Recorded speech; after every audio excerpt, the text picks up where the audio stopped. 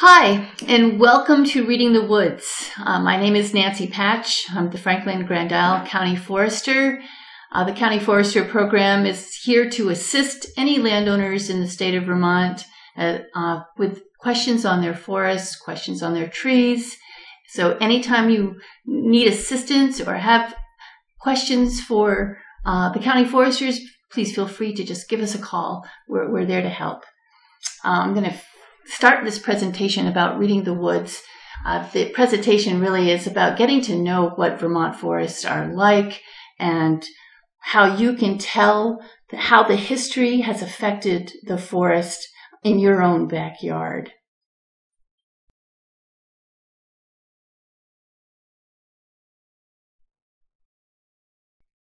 Vermont has a very rich land use history. If we can remember that our forests have changed dramatically since the European colonization of the United States. The pre-settlement forest in Vermont looked very, very different than it does today. Our forest cover was 90 to 95% of the state, and it was really a different species mix than it is today. It was dominated more by hemlock and beech, with some spruce and maple mixed in. And this is really because beech and hemlock are very shade tolerant, meaning that they can grow and thrive in the understory of a dense canopy cover, where maple, while tolerant to some shade, is not extremely tolerant. So as the forest grew and developed, the larger part of the composition were these shade tolerant species. And disturbances that would occur on the forest would allow the wide diversity and mix of all of the species that we have currently in Vermont at somewhat different compositional levels. It also was a place where there was a vast diversity of wildlife.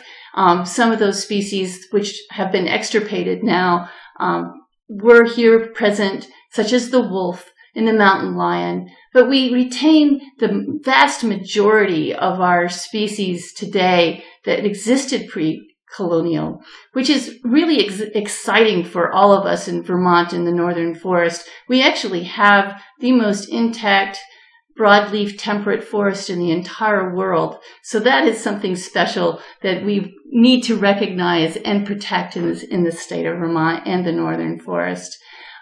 So other species that that are extinct, and actually the only one that we think might be extinct at this point, although we haven't documented all species, is the passenger pigeon. We lost that species.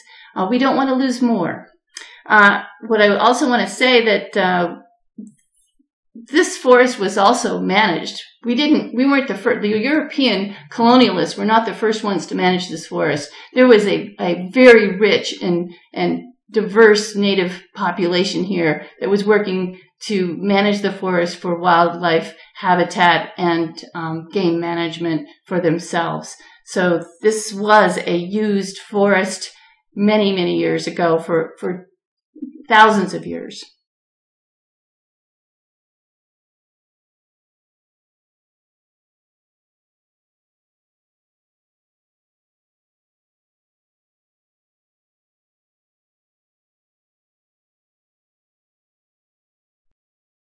But in the early 1700s, we started settling in from European colonialists started coming in. And in the mid-1700s, before we became the United States, we did have a population in Vermont, but it was a small population, people that were really starting to clear the forest. And as you look at the forested landscape now, you see what people have done, the stone walls, the rock piles. The amount of work is almost incomprehensible that people were cutting all of these forests and the trees down with crosscut saws. So there's a lot of manpower, but there was just the beginning in the middle of the 1700s.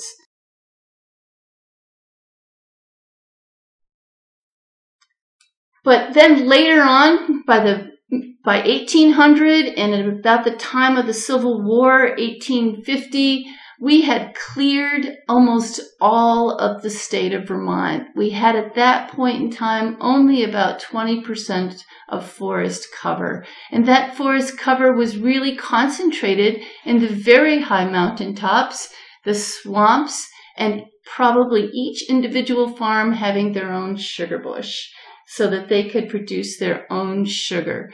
So this was a very, very different landscape. And some of the things that we don't know about is what we've done to the biodiversity of the soil by changing that soil composition and clearing it, turning it over, plowing it, and dramatically altering it probably forever. So there are things that we have changed that could never be replaced. We cannot go back to the time of pre-colonization of 300 years ago. But it's really significant to see our landscape, knowing if you stood and turned around and looked all around the landscape, that you could realize that it probably had no trees.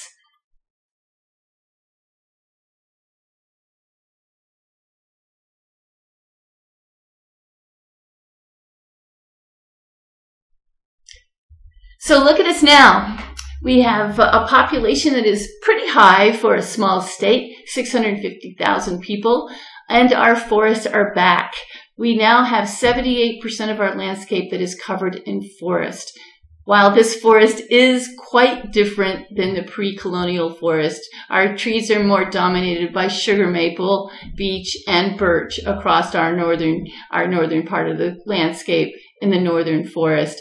And another interesting thing is to say that we are, for the first time, starting to lose that forest cover again due to development. So since we've been recovering from our early clear cutting of our forests, we have been expanding the forest cover up until this last decade, where we're starting once again to lose forest cover.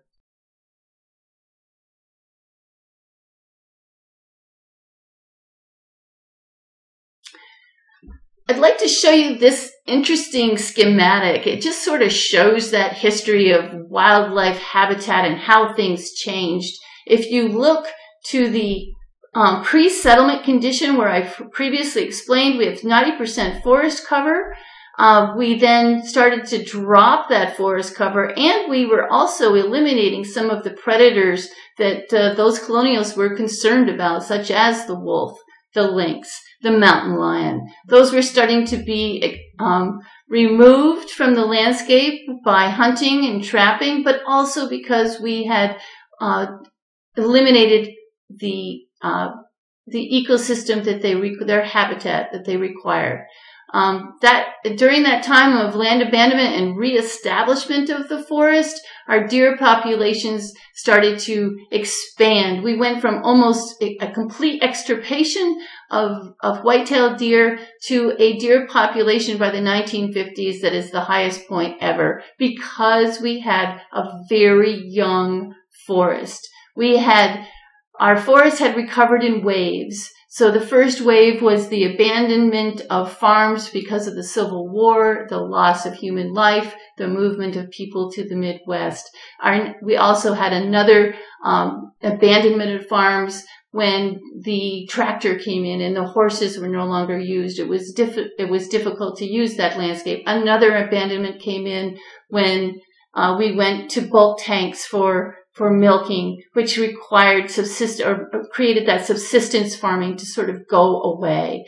And by the 1950s, this is where we were. We had a young forest with lots of food for deer.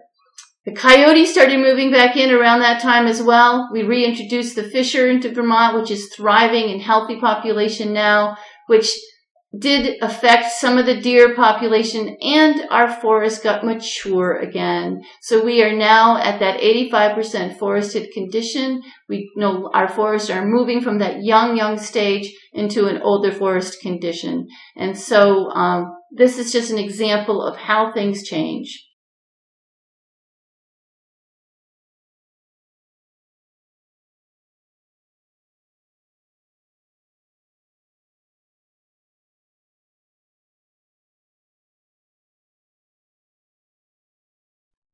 Now I want you to look at how to look at the woods. There's two things that you really want to think about, and if there's nothing else that you look at when you look at the woods, and that's species composition and forest structure.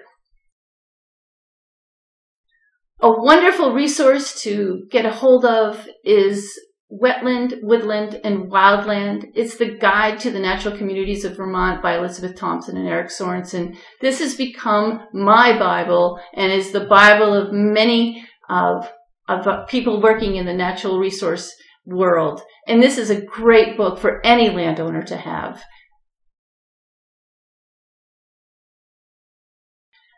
Okay, so now I'm going to be talking just a little bit about the natural communities, the forested natural communities in Vermont.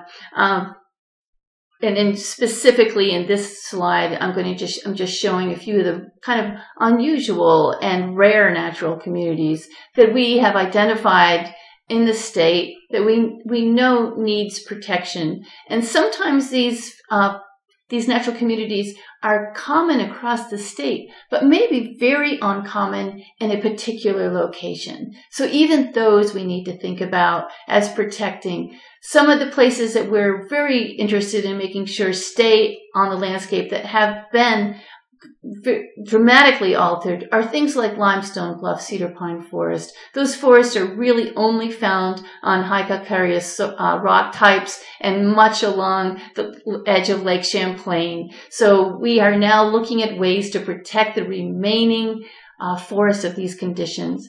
Dry oak woodland and very rare examples of this forest.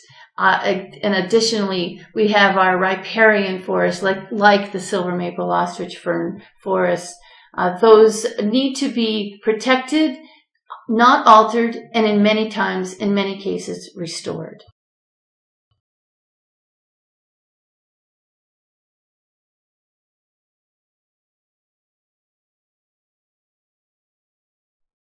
How you look at your forest, you need to look at soil and water because they are the dramatic driving forces of our landscape. So our soil conditions drive the type of forest, the type of trees, the species composition that you're going to find on a forest is defined by the soil type. So take a look at your soils, and if you start learning what your soils are, they wet soils or dry soils or rich soils, then you can know what kind of forest wants to be there, even if that forest isn't. For example, there are vernal pools and our riparian zones, streams and rivers and wetlands and beaver impoundments all drive the type of forest that's going to be there.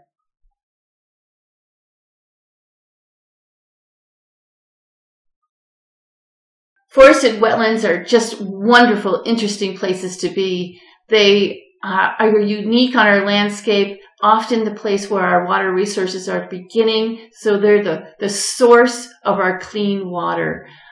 Forested wetlands, sometimes people don't even recognize them because there's trees growing all through them. And so if there's trees there, people don't say, oh, this is a wetland.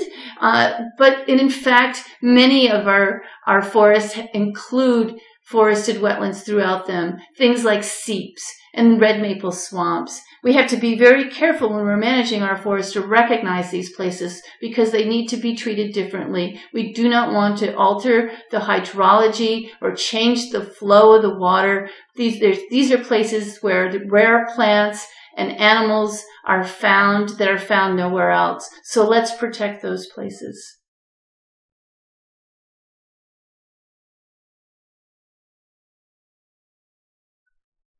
Vernal pools are such interesting places.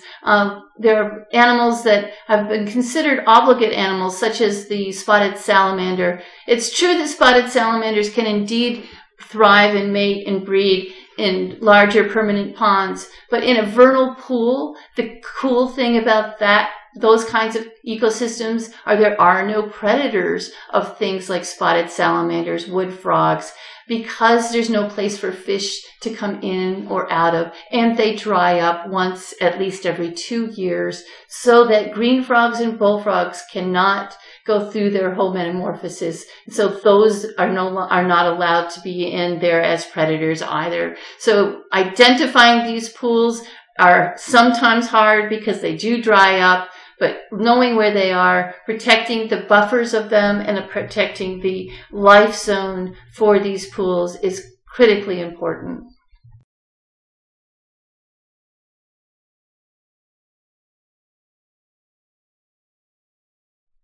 Riparian areas are important for our water quality. They're important for wildlife corridors, places where animals can move through the landscape to get from one place to another. One of the most critical things that we need to think about in Vermont is to protect our large forest blocks and to protect those connecting places in between. Many of your forests, many of the small backyard woodlots are indeed those connecting landscapes. So these are the places that we must protect in order to protect the integrity of the whole.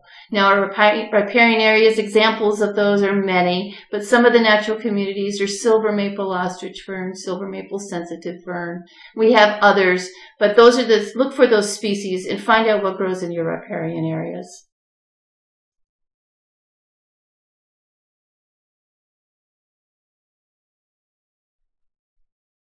Our forests, again, are changing. They have different stages of growth. And if you think of, people often think of old forests as being just one kind of age class and it's big giant trees. Well, that's actually not true. There's all sorts of disturbance that happens in our forests. So even in an old forest, we have young forest. So a pioneer forest is a forest that is taking over a landscape that has been either altered either by harvesting or disturbance such as fire or wind. They tend to be even aged. Perfect example of a pioneer forest is aspen, which is a short-lived tree that must have direct full sunlight in order to regenerate and grow. They take over, they grow, they change the soil chemistry, they provide shade, they provide nutrients that allow other trees that need a little bit of shade to grow into them. So these aspen trees are a perfect example of what we might call a nurse tree, a tree that actually can help the next stage of growth. As I said, they're immature biologically immature forests. They're stand replacing. They often are simple in structure.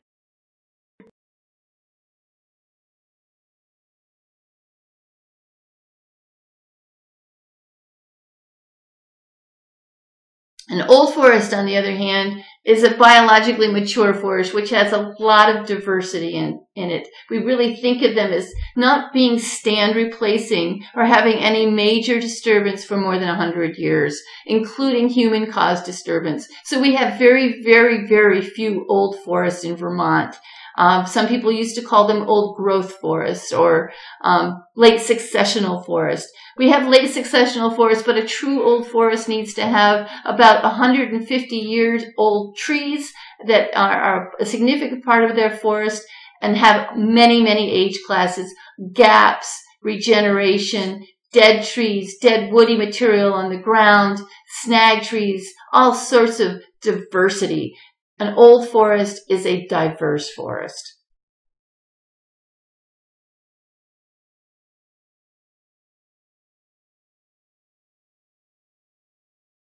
This is a quick slide I'll go through that just kind of depicts what an even age versus an uneven age forest is. So when I talked about that pioneer forest, they're typically even aged forests. They're all grew at the same time.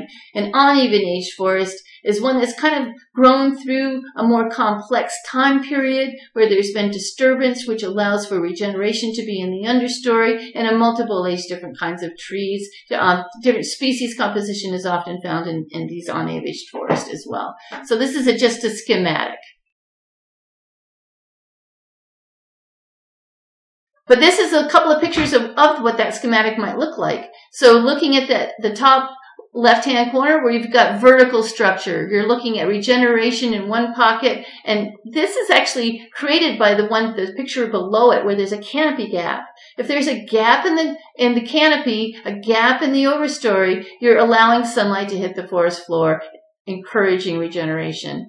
On the right-hand side of the slide is a multiple age class where you can see all sorts of different sized trees and a lot of complexity, including the coarse woody material and snags that you see at the bottom.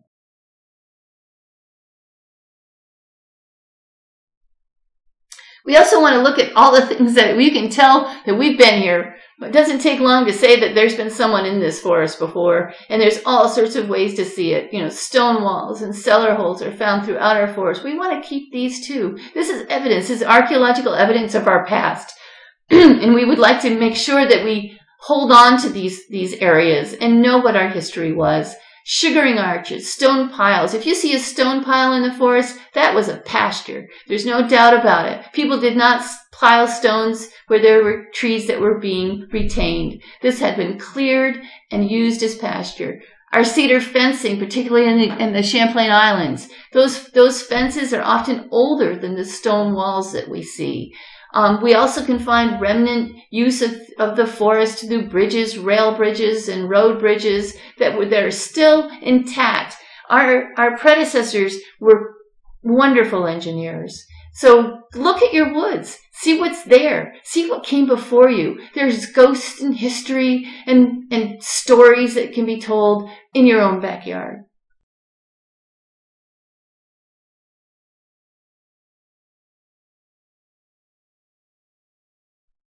What kind of disturbance do we talk about sometimes? Well, we have both kinds of disturbance. We have natural disturbance and human disturbance. And a natural disturbance is what takes place in our forests without any of our interaction, which includes fire, wind, insects and disease, ice and snow. The human disturbance is farming, sugaring, and logging as examples, and I'll run through some of those.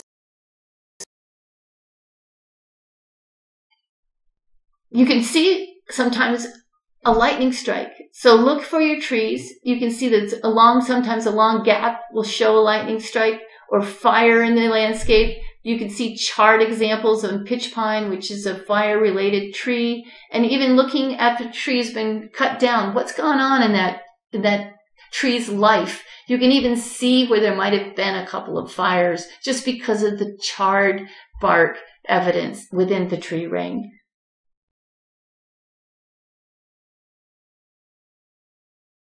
Looking at wind, we've had some big winds in Vermont occasionally. Hurricane, the 1938 hurricane is an example, but more recently we've had lots of smaller downbursts, and that is more typical of our landscape.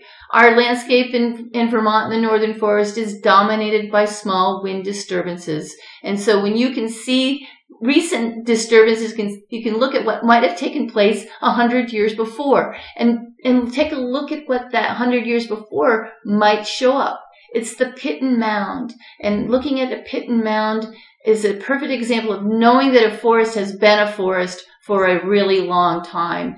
It's where a tree has blown over, the root ball becomes the mound, and where it pulled up the ground is the pit. If you find Pitton Mounds in your forest, that forest had not been cleared for pasture. It has always been forest.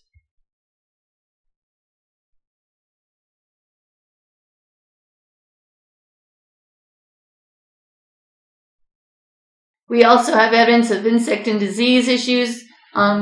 Taking a look at a forest tent caterpillar outbreak, you can see waves of trees that have been significantly defoliated, often mortality developing, which creates the new habitat requirements for establishing the forest once again to allow for regeneration to take place. So if we manage our forests appropriately, we will manage them so that we have the regeneration there before we take the overstory off. And this is what nature does on its own. We need to mimic nature when we manage our forests. Snow and ice, more common. Climate change is creating these kinds of disturbances at a more frequent and more intense rate. So managing our forests is important to create a good, healthy crown with a corresponding healthy root system to hold up to the snow and ice and windstorms that are becoming more and more frequent on our landscape. Now, looking at some of the things that we did as human disturbance, look at open land. This is a former pasture. we also want to keep some of these places on our landscape as well. This former pasture may still be pastured, but it's not intensively used. You can see lots of different kinds of species throughout. This could be a wonderful pollinator field, wonderful for bees and butterflies and insects and also grassland birds.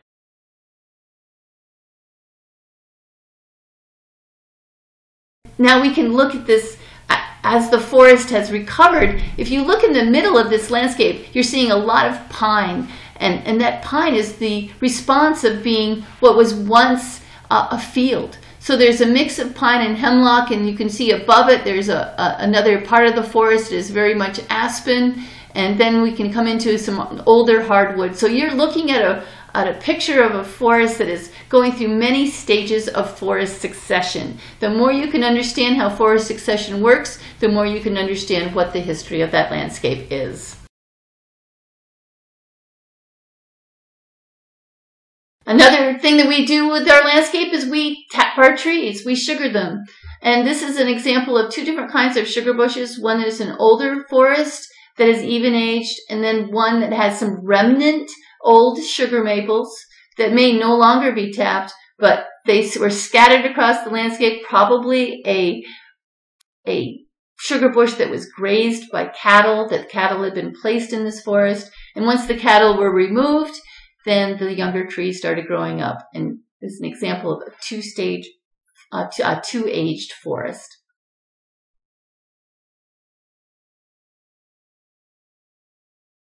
We also are harvesting our forest. With sustainable harvesting, we can maintain our forest integrity, make sure that our forests have value, stay forest, keeping our forests forest. But you can also see when a forest has been harvested. Take a look at the stumps that show a straight cut. You're going to know that it was done with a chainsaw or a crosscut saw. Crosscut saws probably not, but you'll see that it was a chainsaw cut in more recent history. But that stump that we're looking at on the left-hand side is quite an old stump. It's probably 30 or 40 years old. And on the right-hand side of this slide, you can see that a tree that started growing over an old stump. So this tree that looks quite old has been growing over the remnants of a stump from a previous cut.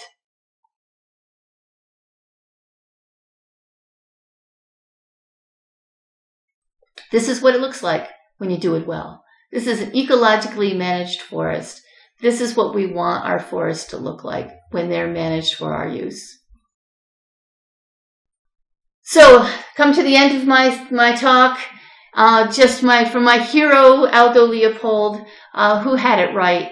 An action is right when it tends to preserve the integrity, stability, and beauty of a living community, and wrong when it tends to do otherwise. Thank you for listening. If you want to learn a little bit more about reading the forested landscape, one of the most wonderful books out there is by Tom Wessels. Please take a look at that, and thank you once again.